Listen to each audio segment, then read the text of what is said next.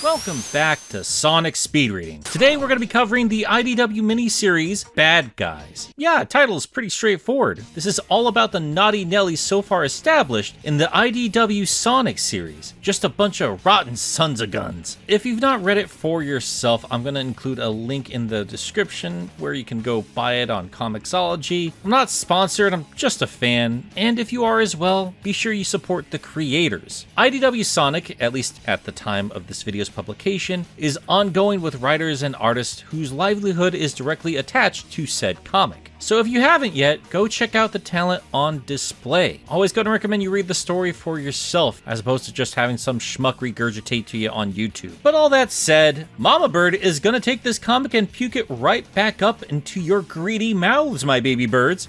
So Dr. Starline has been a very engaging secondary villain, as we've discussed a couple times up to this point in the series. So like the other popular new characters, Tangle and Whisper, we also got a mini-series focused on the plotting platypus, and they also decided to throw in a couple of the other interesting new villains introduced in IDW, like Rough and Tumble, Mimic, and Zavik. It's very telling when the only game character has nowhere near the love compared to all these comic-born baddies. But no worries, this is IDW Zavik. He's much better here than his own source material, but we'll get into that later. I am getting a bit ahead of myself. Before any of that, we actually have to learn how these bad boys all group up. The story starts with Perry the Platypus here infiltrating Egg Base Sigma, and while he slinks around security, he's confident that Eggy was lazy enough not to do anything about Starline's personal login after the platypus was unceremoniously fired by the good doctor back on Angel Island. Starline, ironically enough, underestimates Eggman's thorough termination process, as his login does not work. And not only that, this incorrect password sets off an alarm. Eggy, I sincerely hope you never have a typo when you log in, because that is a very severe reaction to an incorrect password. Can you imagine if that happened every time you try to log into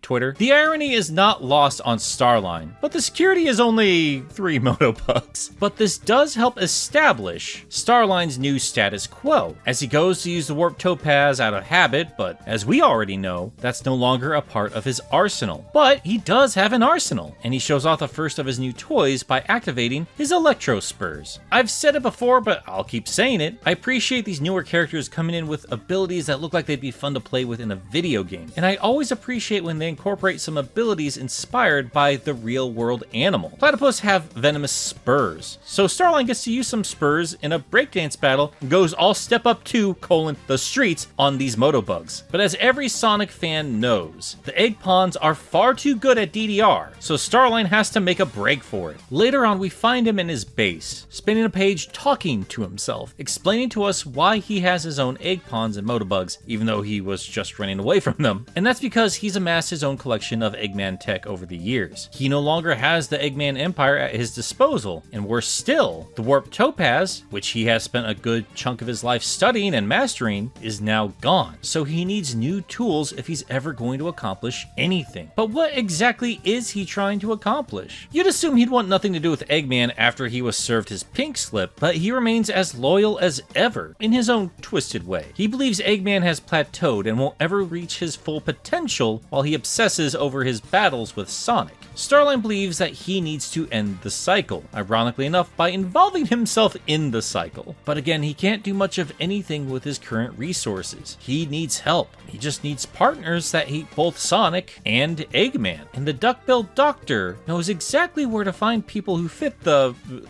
bill. We shift scenes to Everhold Prison, blatantly shaped like a guitar. That's a lovely reference to the Sonic X version of Prison Island. And honestly, this whole book gives me SA2 Dark Story vibes, which, yeah, that's a lot of fun. Starline busts into the warden's office, where he shows off yet another new ability, Hypnosis, which is what I thought Starline's shtick would have been the first time I saw his design, considering all the spirals. That initial impression I had of him is probably why I'm fine with him having this tech. And again, this goes to show how diverse his toolset is going to become now that warping is out of the picture. This particular one will become more important down the road, but for right now, he uses this to convince the warden that he's here for a job interview, then coerces the puppy dog man to take him to the maximum security wing. It does feel like this ability comes out of nowhere, but so does a lot of other stuff in this world, so I'm not going to question it too hard. But that said, this is more in line with what I know his character to be. He's not a fighter. He isn't going to punch his way through a situation, but manipulating people and just walking right in like he owns a place? That's Starline. Still, the hypnosis has its limits. It works just well enough. His wit still needs to do the heavy lifting, as we see the warden come back to his senses, but still convinced that Starline is here for a job. And this is where we meet the rest of the crew. Mimic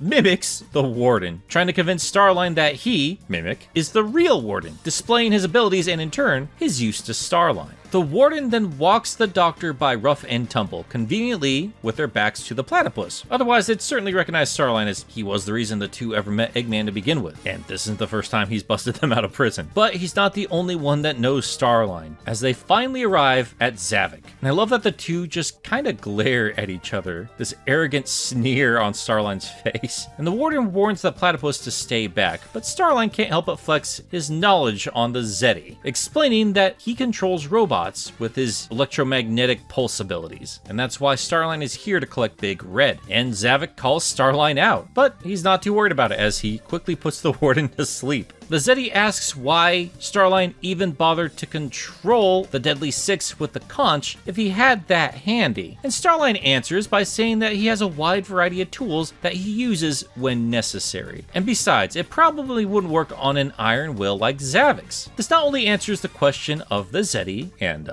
well, me as well, but also serves as a way to butter up Zavik with compliments. Starline then addresses the whole room, saying that he was used by Eggman just as they all were, and attempts to unite the rogues in their shared abandonment. And without surprise, they all staunchly refuse. But Starline's come prepared. I don't know why they refuse before they're let out of prison, but you know, whatever. For Mimic, he offers to delete the octopus out of the egg net, which in turn should get Mimic off Eggman's shit list. If you recall from the Whisper and Tangle miniseries, Eggy is still after him for not fulfilling his contract and taking care of Whisper, but removing any digital trace of the cephalopod will go a long way to help him disappear. The skunks just want new weapons. No big surprise there. Zavik just flat out refuses, saying there's nothing Starline could offer that could make up for what the platypus put him through back during the metal virus. But Starline was prepared for this too. Platypus does not offer him a gift, but instead plays to the Zeti's ego, saying that Zavik should lead, not Starline. We then see that they both are, once again, plotting against each other. Starline believes Zavik to be a brute, someone who is easily manipulated, while the platypus would truly be in charge from the shadows. Zavik, of course, sees right through the charade, but goes along with it anyway. He's got to reunite with the rest of the six, and he can't very well do that from prison. So while he's not sure what Starline's up to, he's gonna go along for the ride for now. But as they agree to work together, an alarm rings, set off by the now conscious warden. Starline incapacitates the guy with a neurotoxin spur, more in line with the real animal, and again, cool variety for the tool set here. So now it's breakout time. We get to see the bad guys flex their stuff. Mimic once again turns into the warden to trick the approaching guards. Then Starline once again uses his hypno glove, helping establish another limitation. Apparently it only works on one person at a time. But that's no problem as Zavik knocks out the other two guards that entered the room. But more continue to approach. And while they have their options, Zavik decides to hold back and let Rough and Tumble show their worth. And this is why I compare them more to Rocksteady and Bebop as opposed to Scratch and Grounder. While all of these duos are idiots, they only look pathetic next to the heroes they fight. Against normal people, they still wreck house. And the skunks make quick work of this wave of enemies. And while it looks like they might be outnumbered, once Zavik joins in, it's pretty much game over. They wreck Wispins, start rolling through the place, making a mess, all the way to the control room. Starline goes to shut off the alarms, but Zavik tells him to hold back, and instead unlock all the cells and scramble communications. This dude does not slink around. He is all about displays of power. And that's exactly what these dudes do. Prisoners escape, the place is on fire, and Starline's posse casually strolls out, their backs to the chaos. These bad guys are badasses. And this is where part 1 ends. Our crew is assembled, and when working together, a force to be reckoned with.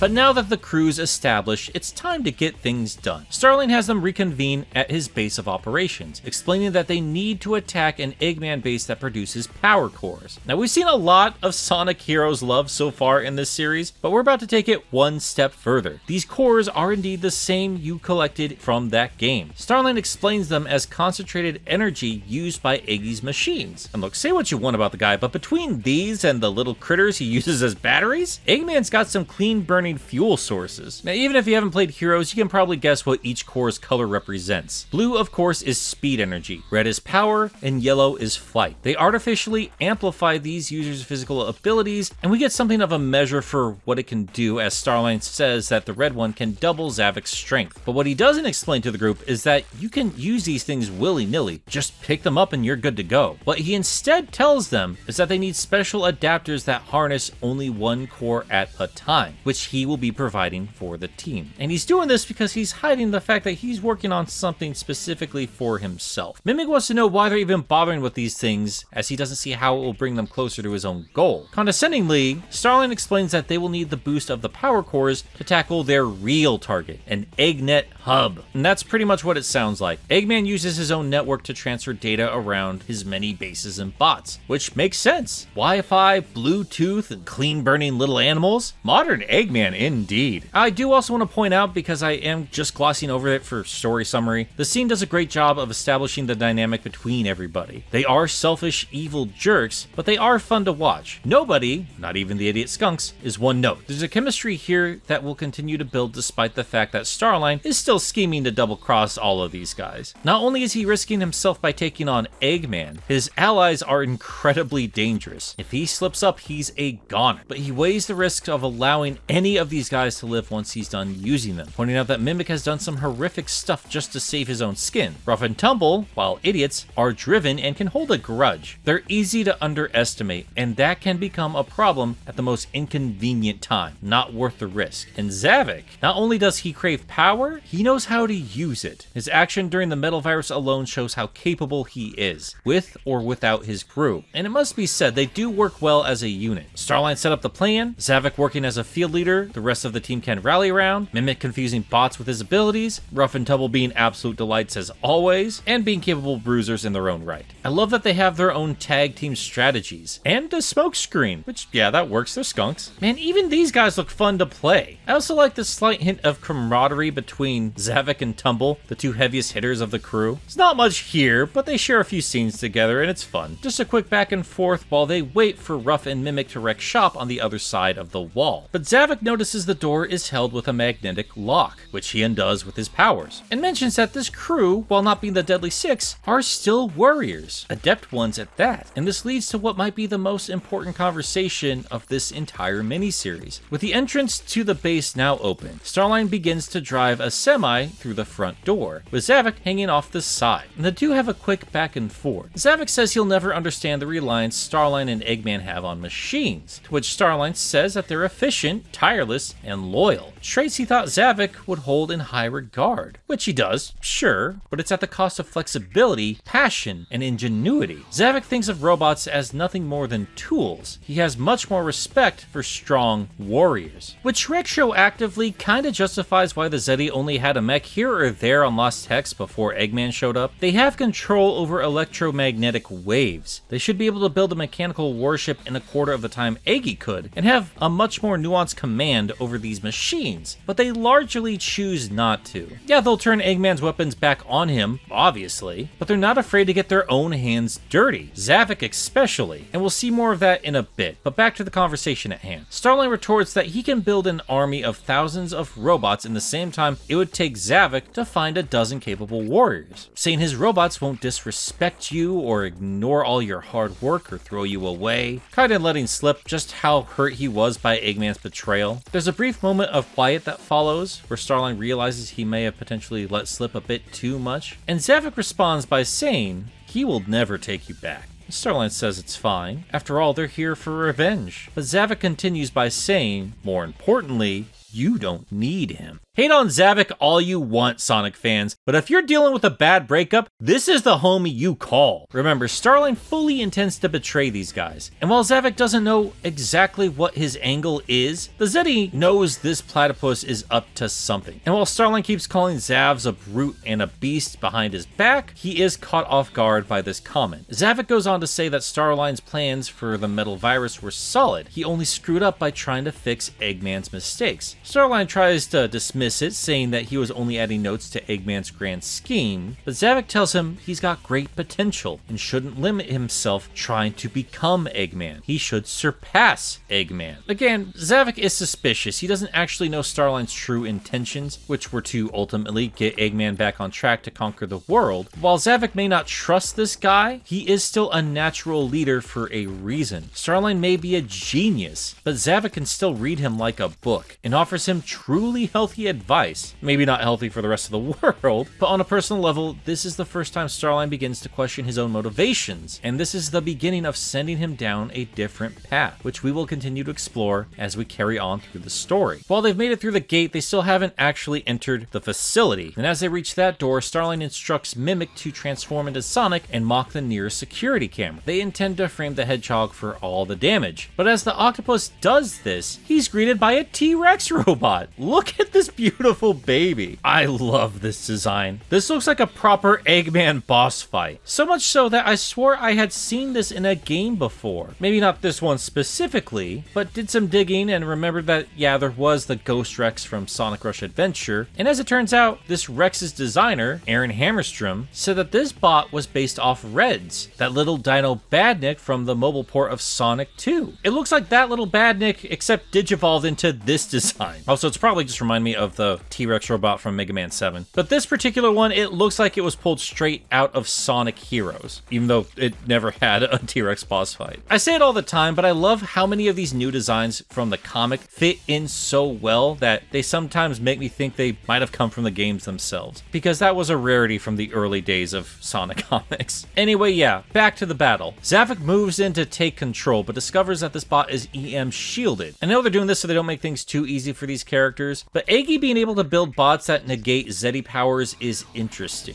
I'm not sure if they're going to play around with that anymore going down the road, but as Zavok has just got done saying, he does not put all his eggs in the robot basket. He's not useless without that power. Regardless, this Rex is actually going to be used to show off the worth of Rough and Tumble. As cool as the T-Rex robot is, it only lasts for 2 pages, as Tumble boots Rough into the Robo-Rex's mouth, who then in turn lets off a gas bomb of his own natural making, taking the Rex down and impressing the rest of the team. They don't get many moments like this in the series itself, so it's cool to see how capable these two actually can be. And with the Rex now extinct, all that's left is cleanup. Starline begins to edit security footage, removing any trace of them being there and leaving the fake Sonic moments intact, all while the rest of the team begins loading up power cores into the truck. But Zavok takes a moment to pick one of them up, and clearly there's a reaction. After everything's loaded up, they're good to go. But before they take their leave, Tumble and Zavok take a moment to make an impact in the front gate to replicate Sonic's spin dash. I also like this moment because it subtly tells you how strong Sonic actually is. It takes the two burly heavy hitters together to make this kind of an impact, and it even leaves Tumble with a smarting hand.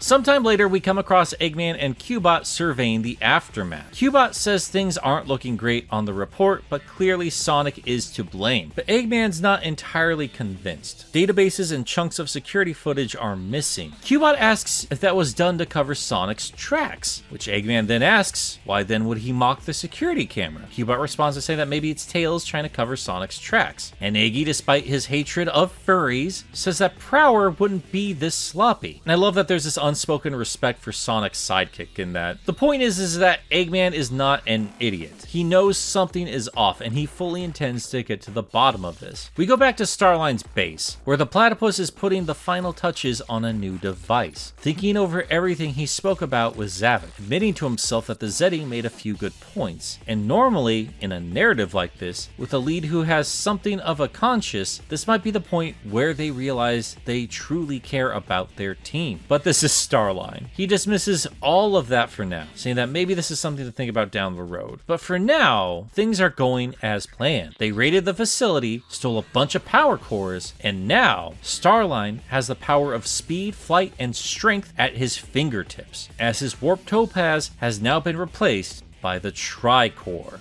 We have not yet seen a single ring in the IDW series, but now we have power cores, which have only ever existed in Sonic Heroes. And now these things are part of the comic canon and are fully explained in a really cool way, and now a part of Starline's extending arsenal. But despite things seemingly going Starline's way as part 2 ends, as part 3 begins, we see just how many flaws he's overlooked. Issue 3 picks up with Starline logging into his computer and telling it to play back his last development journal. And yes, a recorded journal explaining all of your plan to betray this crew you put together is obviously a stupid move, but this genius has a big enough ego not to realize this fatal mistake. And just as the digital recording admits to all the betrayal stuff, Zavok steps out from the shadows as the real Starline is watching the screen. But plot twist, that's not the real Starline. It's Mimic, who tells Zavok he's been sneaking around looking for some intel. And who can blame him? It's not like Starline's given him any reason to see him as a comrade. He's been treating him like crap this whole time. But again, it's Mimic. I mean, he's killed actual friends. Zavok, as we saw in the last issue, never trusted the platypus from the start, but he did confirm that Starline was lying simply by touching a power core. And that is another massive oversight. I know he was trying to limit what they could do with the power cores, but Starline had to know that they were all going to be in close contact with the things. Any one of them could have picked them up at any time. And speaking of the devices, that's why Zavok is here. He wants to make sure Starline didn't booby trap them. So Mimic checks his notes and confirms they're not. It looked like Starline wanted to make sure his plan went without a hitch and would dispose of the team after everything was done. And the lack of a booby trap actually surprises Zavok. Says that Starline is just as short-sighted as Eggman, and that's all Mimic needs. He plans to kill Starline, who is exposed and asleep in the same room, but Zavok stops him. They go outside and instead discuss a secondary plan, as they still need Starline to access the Eggnet so they can get what they want. That only leaves Rough and Tumble without any intention of backstabbing anybody else. And we then cut to this cute little scene where they're all in the truck heading to the Eggnet base, where we see the skunks trying to incorporate the rest of the team in their Team Rocket styled intro. I love that we get confirmation they actually prepare those rhymes. That is adorable. I love Zavok.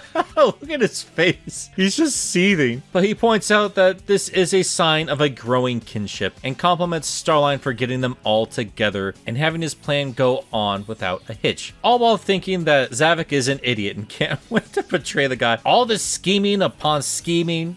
I love this stupid little scene. But they soon arrive at the Eggnet facility, and Starline hands out the singular power core adapters. Zavok and Tumble get red strength cores, Mimic gets a yellow flight, and Ruff gets a blue speed one. Starline doesn't take one for himself, saying that he has no powers to enhance, and they get to work. Zavok instructs Mimic to join him in taking down the guard towers first, while Ruff and Tumble take care of the front door. And once it topples, Starline, once again, walks right in like he owns the place. They make short work of the defenses, and Tumble asks Zavok why he doesn't bother to control the bots. And Zavok says it's much more satisfying to just obliterate them. Once again showing us that he's not fully reliant on robots, and also showing us that weird-ass mouth. I don't like that they're disconnected from his red spikes. That should be his jaw. I mean, why else are they there? It's very upsetting. But yeah, just like that, they have reached the central computer. Starline bypasses the security while Mimic tells him to work fast. He'd like to scramble before Eggman is aware of their attack, to which Starline says, oh, he's mobilizing now, which gives Mimic a heart attack. But Starline is quick to remind the murderous Squidward that they now have control of his information feed, and they're currently telling that feed that the attack is at a different facility, and again, that Sonic is to blame. The comic cuts over to Eggman's perspective, where he is indeed mobilizing, but is once again thrown for a loop as Orbot comes in with a report with updated information. Eggy, again, doesn't have all the info on hand, but it's too big of a change to be a glitch. Be it from the original Eggnet base or this new updated base, there's potentially a dummy transmission going through. So Eggman decides he's just gonna bomb both locations locations. Of course. Oblivious to the danger he's in on more than one front, Starline proceeds to take control of the defenses of the Eggnet base and confirms Egg Base Sigma. But at this point, Mimic holds a knife to his neck. Starline asks for help from their fearless leader, who just stands there, and the skunks, confused at the situation, want to know what's going on, and Zavik explains what's really happening. So now Starline's entire crew are fully aware of his deception, and once they force him to delete any information on Mimic and pass control of all badniks in range to Zavik, he has now outlived his usefulness. And where issue 3 began with everything going Starline's way, it ends with everything unraveling.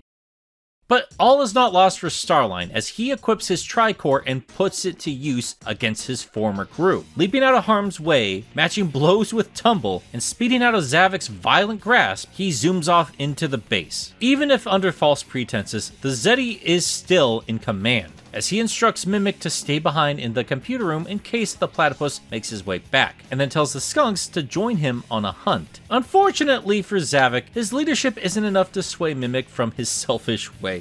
Remember, this guy did betray his last team. No reason he wouldn't do that here. He decides that Starline had a good point. Deleting Mimic's info won't mean squat if there are people alive that can snitch on him. So he uploads new information onto the Eggnet, sending a live feed of Zavik directly to Eggman, who responds to this exactly as you would imagine, redirecting his entire squadron onto the Eggnet base. And yes, that is the Egghawk from Sonic Heroes, and it was great to see it again. And technically, that's the first time we've actually seen him fly that thing, because that wasn't him in Heroes, so that's kind of cool. Back at the Eggnet base, Starline clotheslines a speeding skunk and immobilizes him with his toxin. But Ruff isn't as stupid as he seems, as he calls out to Tumble and Zavik, letting them know of Starline's location. The platypus takes to the hanging wires as Zavik walks in, and while he doesn't know exactly where Starline's at, he begins to talk trash, saying that Starline is not fit to be Eggman's successor, and discarding comrades was needlessly cruel. That was all compounded by his unearned sense of pride. And after saying all that out loud, Zavik pauses for a moment and realizes, never mind, all of that makes Starline exactly like Eggman. He may not have landed a hit physically, but Zavik's words once again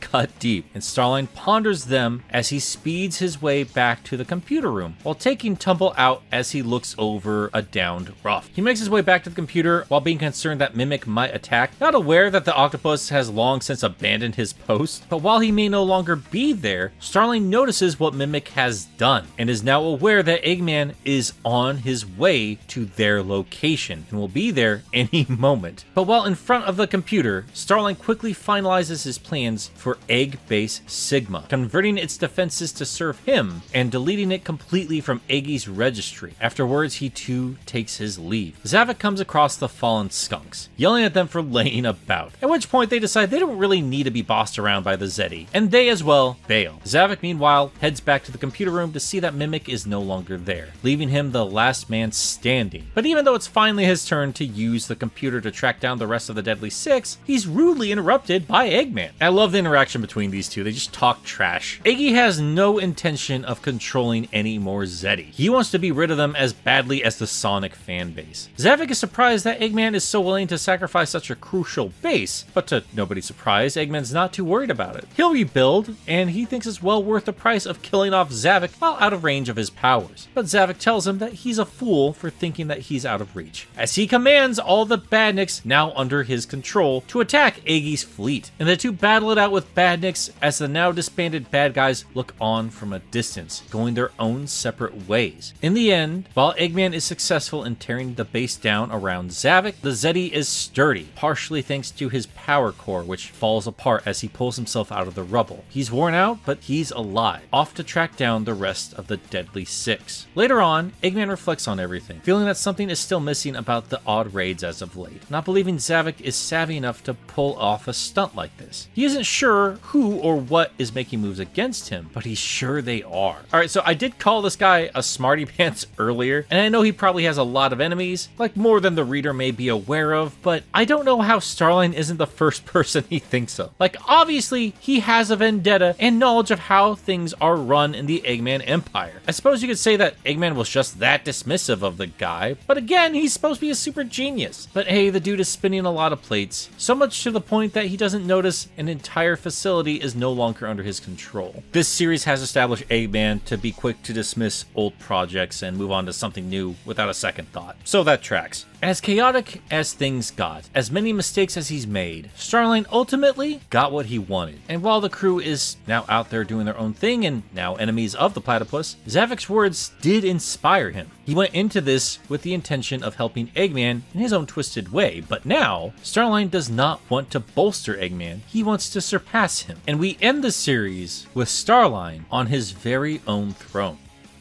And that wraps things up, guys. Like the Tangle and Whisper miniseries, the first time I read this, I felt like not much happened. Like all this probably could have been done in a single issue or two. And also I was a little confused as to what exactly was happening. Like for a moment I thought they were invading Egg-based Sigma, and then it was destroyed, and then it was suddenly back. So turns out Egg-based Smegma was only there to bookend the series. We only saw it at the beginning and the end. Like I said, I think I just read through this a bit too quick that first time around, and I was left somewhat unsatisfied, feeling like nothing really major happened here. But that's not exactly true. In some weird ways, there was a bit of a character arc, and at times, kind of anti-character arcs. Rough and Tumble are free again, and I know they were at the end of the Metal Virus, so it's no major deal there. Like without the story, it really would not have changed anything for them. We only knew they were in jail because of the beginning of this book. But that said, they were at their most competent and most enjoyable in this mini-series, and that's probably because we don't follow them as antagonists. It's fun to see them interact with people they consider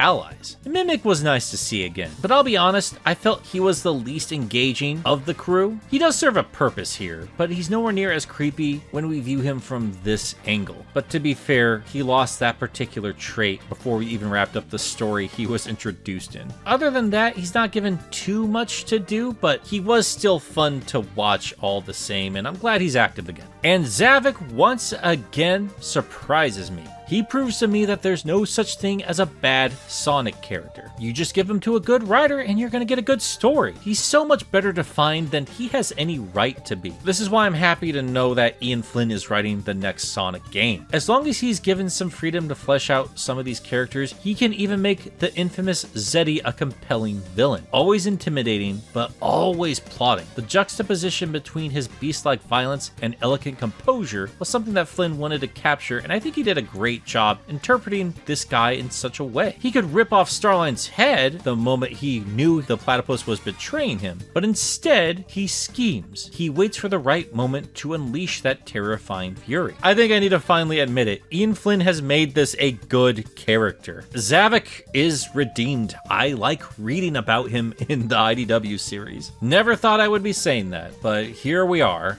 What a time to be alive. I'm really excited to check out his Archie run. He turned me around on a lot of American characters, but that's for another time. As for Starline himself, he's really what I'm talking about when there's something of a character arc, or again, anti-character arc. See, none of these guys actually changed throughout the story. They're selfish, violent jerks at the beginning of the story, they're selfish, violent jerks at the end of the story. And any camaraderie that was being built is completely demolished. We get glimpses of humanity here and there, but ultimately Starline always doubles down on his selfish choices. And his great takeaway from all of this is that he deserves more. He is better than his idol. He just doubles down on his arrogance. There are a few occasions in this story where you would traditionally see a cast come together or see a more selfish lead learn a bit of empathy and compassion, but every time you think that's gonna happen, there's always an undertone of deception, or you'll see Starline zig where a hero would zag. He doesn't have a traditional character arc. And honestly, why should he? Sure, things got screwy, but again, he got what he wanted, and why would he do anything differently? Same goes for the rest of them. Savic's a little beaten up, but he is out of prison. They all are. And Mimic is now out of the Eggnet database. The series justifies them being jerks. Like I said up front, this miniseries wasn't lying with that name. These are bad guys. And by the end of it, the main character is now a badder guy. He's graduated from being a sidekick and now is a full-on villain in his own right. And we're going to see more from him, and actually Zavik, very soon. And I'll be honest, I can't wait. I'm glad I read through this a second time for this video. There's a lot more here to pick apart than I initially gave it credit for. I always got to remember that this is an ongoing story, one that keeps building off each issue. And sometimes it's just fun to watch bad guys be bad guys. And it reminded me a lot of that Sonic Universe series, which was a lot of fun when it was still running. A lovely reminder that there's more than just Sonic in these stories. And even if they are newer characters, morally reprehensible ones at that, there are still engaging tales that deserve to be told. But with that, it's time for us to bring this video to an end. Thank you all for watching. I greatly appreciate it. We of course will be talking about the other stuff from IDW soon, but I am going to be kicking off the Archie stuff in the very near future as well, so be sure you stick around for that. Going to be producing a few of these episodes. I'm going to get them up quick for my patrons, all while I work on some more game-related videos. So if you haven't yet subscribed, please be sure you do. We got a lot of fun stuff coming up, and already have a bunch of stuff you can go check out right now. But speaking of patrons, of course, I have to thank you guys so much for chipping in for this crazy-ass project. This is now my full-time job, and I largely rely on YouTube ad revenue and help from my patrons. Thank you guys so much. And I, of course, need to give an extra special shout-out to those who pitch in a little bit extra. That includes Kyle Winter, Cirrus the Skeptic, Joseph Duncan Sonic 2 Blue, John, Casey Moore, Faizan Razul, Zanderoni the Painter, Trey Nobles, Hatsworth, Nick S., Tristan Trapp, Meekers, Dun Dun, Miles the Prower, Jeremy Singer, Mr. Boojay, Rain, Sam Webster, Dwight Graham, Fish Flop, Lucas Lipker, The Bad Pal, Shoden, Mr. SP, Cecil the Glade, The Dark Neon, Missing No, Stefan Plakanica, 3 Monic, Graham J. Hall, Leonard X, Wayne is Boss, Jamie Chevalier, Lederick, 64 Bits, David 20 Cover Your Face, Ryan Rolfs, The Lumberjack, Otis Small, ya boy, Shifting Flesh, Mute, Trash Baphomet, Autumn from Twitter.com, SSG Infinite Sonic, That Pyra Main, and Muy Saxy. That's the first time I read that. Caught me off guard. I swear I can make a poker app out of all these names. Guys, thank you so much for your support. It means the world to me. It means my livelihood, if I'm honest. You guys are the absolute best. But I've been recording for over an hour now, and my throat is just torn apart, so I'm going to get going. Toot toot, Sonic Warriors.